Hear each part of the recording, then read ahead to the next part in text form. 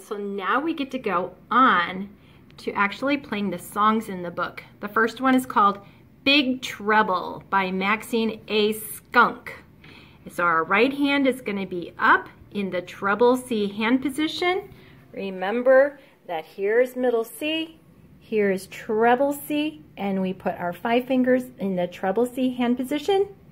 And our left hand is going to be in C major, but not where they were teaching us to read right here in that last bit of video 4 and 5. It's going to be down here in C major. So I think that that's kind of tricky that they have reviewed this C spot for middle C, but they didn't review the notes down here for C major. So we are going to look at the big treble, and we're going to actually write our note names in for our C major for the left hand. So we have G. There we go.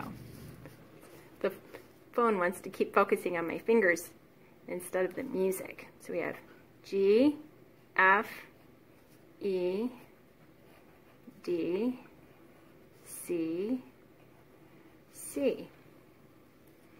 So I want you to actually write this into your music so you know what you're playing. And when you record yourself playing for me, you can show me a close-up of your music, or you can take a snapshot.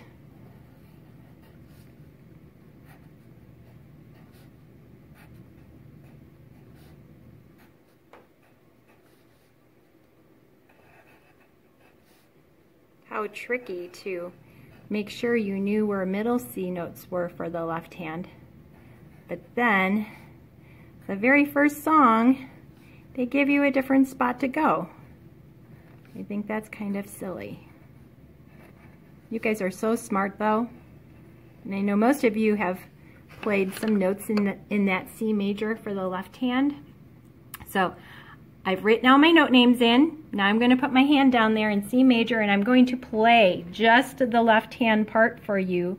Here's middle C, here's bass C, and this is where your left hand is going to play, in that C major. Okay, I'm going to try to keep this nice and steady. Here we go.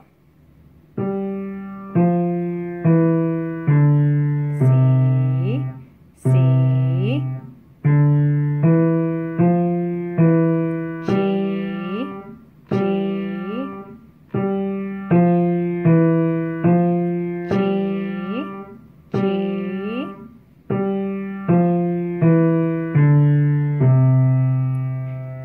so the left hand may need a little extra practice.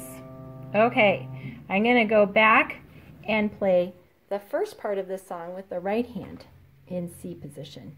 Starts with finger 5 on G, and it's stepping down. G, F, E, D, C, C, D, E, F, E. Oh, I thought it would be the same, but it's not. D, E, F, D, G, G. So what I was just figuring out, I was watching this note right here in the right hand, because it is different than what we played down here. This whole line for the left hand is exactly the same as what I was playing in the right hand, except this one has a D, and this one right down here, okay, where is it? Zoom out. It has an E. All right, so I was trying to find the pattern. I think the pattern for this song mostly is stepping down to C, C, because we do it here, we do it here, and we do it here. And then the left hand does it there. And then both hands do it at the same time here. So I think that that is the main pattern for the song. G, F, E, D, C, C, G, F, E, D, C, C, G, F, E, D, C. Look at the left hand. G, F, E, D, C, C. Both hands together down here. G, F, E, D, C. And they both play that at the same time. All right. Thanks for tuning in, and I'm going to do the next video, an overhead shot of this whole song so you can follow along.